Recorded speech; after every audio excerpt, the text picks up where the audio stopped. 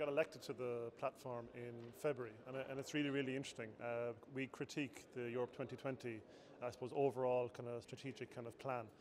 Now, one of the things that came before us actually recently was Mr. Zagar's opinion on kind of operational programs and partnership agreements. So the relationship between, I suppose, Commission officials, I suppose the finance teams and kind of national and kind of local and regional kind of governments.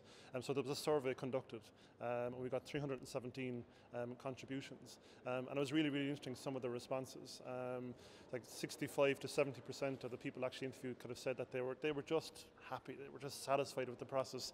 They weren't kind of over happy, and they blamed the kind of a number of things in terms of political obstacles and kind of, I suppose, a lack of finance at local level to kind of to carry out activities. I think what was great about the opinion is that it got the opinion or perspective of people actually on the ground. I think sometimes the people on the ground actually are forgotten about, and that's the great thing with the Committee of the Regions. Like a ground-up approach is actually given. So instead of like it's great that the Commission does give direction, but for us we actually represent local authorities actually on the ground.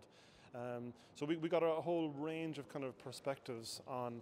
I suppose there was some kind of responses that kind of spoke about national governments not kind of passing down advice kind of to local bodies actually on the ground.